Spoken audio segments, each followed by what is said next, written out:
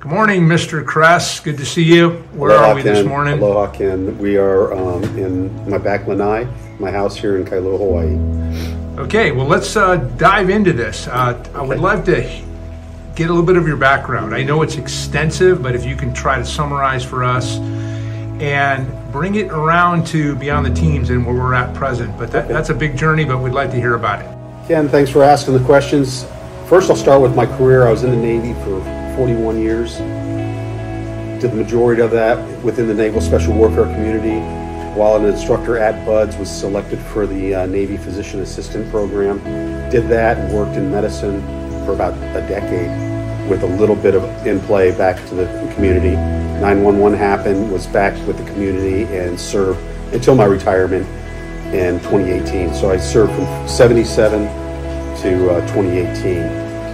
And you were a commissioned officer. I was a commissioned officer, that's correct. I retired as a commander in the U.S. Navy. I then left SOCPAC. I worked as an analyst for a little bit. I then, while I was at SOCPAC, through fellow teammates and what was going on in their lives, started a program called Beyond the Teams, a nonprofit, which the primary mission is to raise awareness and funds for other nonprofits that are doing great work but need more awareness to what they're doing and also more funds to service the community. So you were the brainchild behind dragging us into, which we actually enjoyed, a 300-mile paddle, which was nuts and it was incredible. And we raised quite a bit of money there for the Navy SEAL Museum. Yeah, SEAL Museum, which was basically the umbrella for the Trident House Charities program. Correct. And then we did another 150-miler, which had a little bit abbreviated paddling, but we did a lot more fundraising events on that one. So you did both of those. Right. And now you want to do something that's really kind of out of our general lane, but actually it's in our lane. Like you said, we did the 2 paddles, which has been great, and we have raised money for the Trident House Charities, which is nested under the National Navy SEAL Museum. We also did a 1,000-mile bike ride. That was actually our maiden event, where we went from Virginia Beach down to the museum, and we raised money for VIP, a neuro rehabilitation center, which is in San Diego. So this year we've got a few things that, like you said, are a little different. We actually did a surfing canoe contest out here in Hawaii a couple weeks ago. That was great fun and got to meet a lot of great people, and hope to continue with that relationship. We also have slated a well project, and that's really outside our sphere. This is going to be our first international foray. It kind of ties into what I've been doing on another front with a ministry of helping orphans, primarily in Uganda.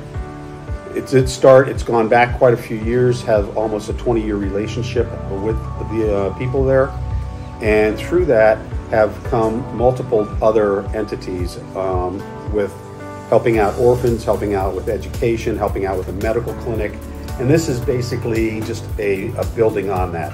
That building on that now requires a well project.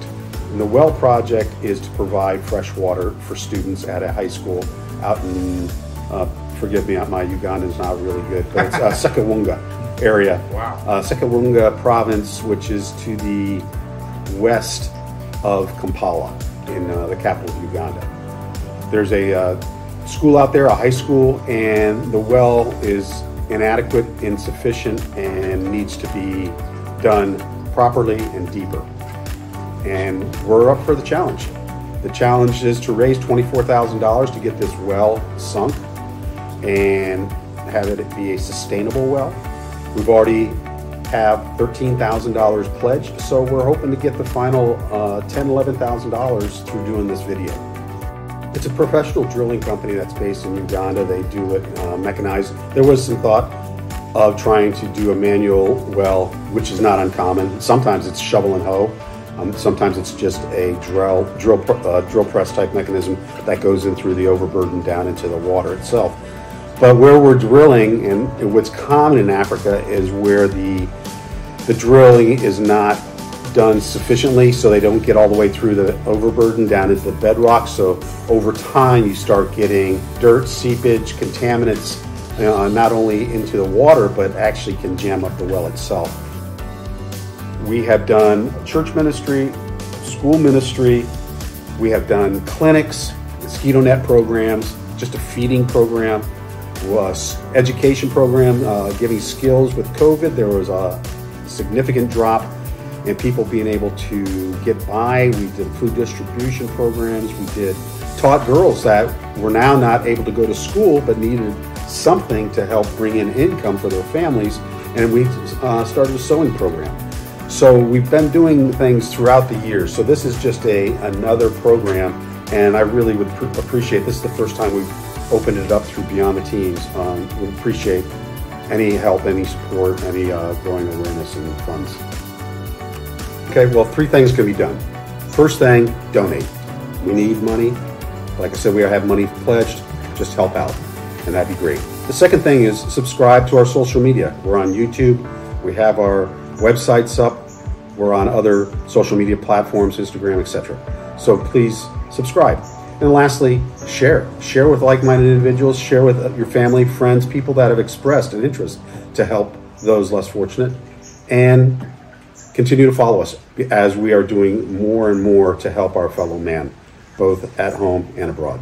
So I thank you for your questioning. I thank you for your time. And thank you, everybody, for watching this brief video. Aloha.